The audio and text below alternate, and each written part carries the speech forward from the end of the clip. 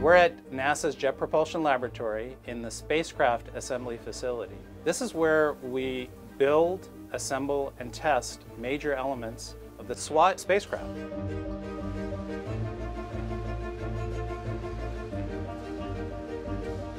We will be measuring from space the height of the oceans, lakes, rivers, reservoirs all across the Earth. We really want to understand how much there is, where it's coming from, and where it's going.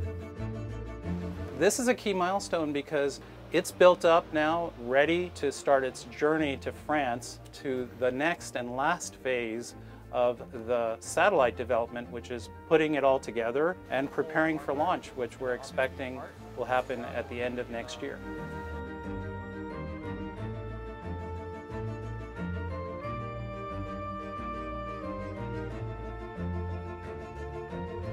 SWOT is an international collaboration. That's a partnership between NASA and the French Space Agency, but we have additional collaborations with the Canadian Space Agency and the UK Space Agency. We have scientists and engineers all throughout the world, and we are inviting all of those global collaborators to help us succeed.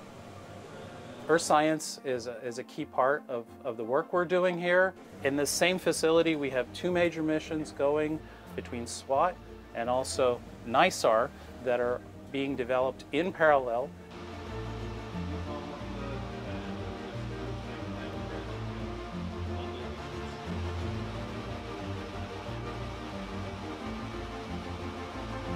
There are lots of other smaller Earth science missions also active right now. Maya, Pre-Fire, EMIT. Now we're expecting that we're going to be able to provide a lot of information in this coming decade that just didn't exist.